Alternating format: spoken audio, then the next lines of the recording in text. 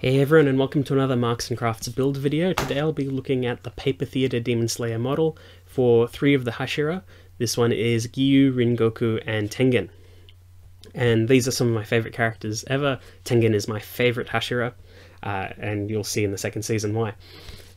Anyway, these are very simple, straightforward Paper Theater kits. They're in the classic frame style.